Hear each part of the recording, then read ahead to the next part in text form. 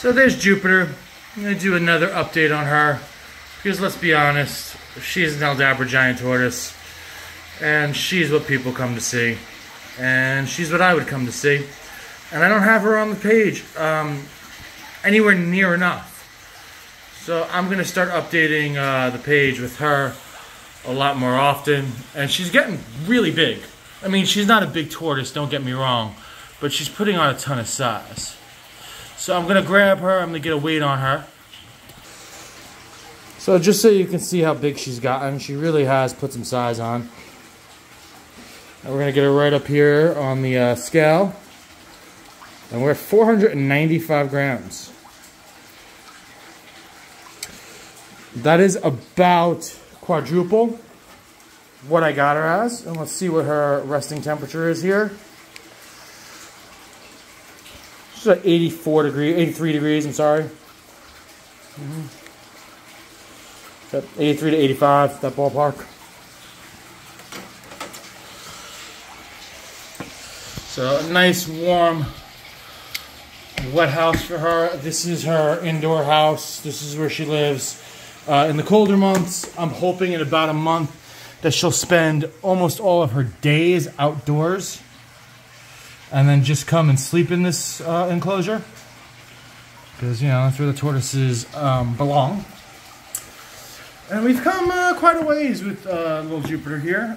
She's still not super comfortable, but she's much better. And I'm not pushing anything. I'm just taking my time with her. And she's starting to be a little more receptive. She's definitely less afraid.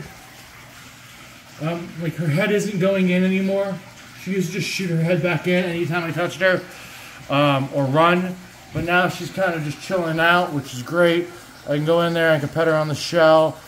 Sometimes I can get her on the head, and she just chills, but right now, because I'm holding a phone, and I'm doing this with one hand, I don't really want to start poking her in the head.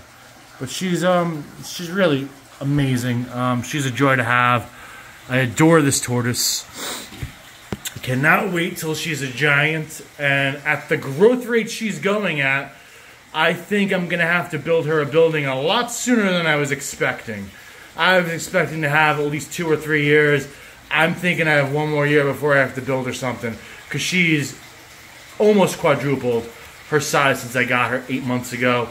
And then I'm sure she's going to slow down her growth rate as she gets larger, but let's say she doubles her growth rate in the next year. That'll put her at almost 3 pounds and a very large tortoise to be indoors. And I think if I wait much longer than that, I'm going to have some difficulties.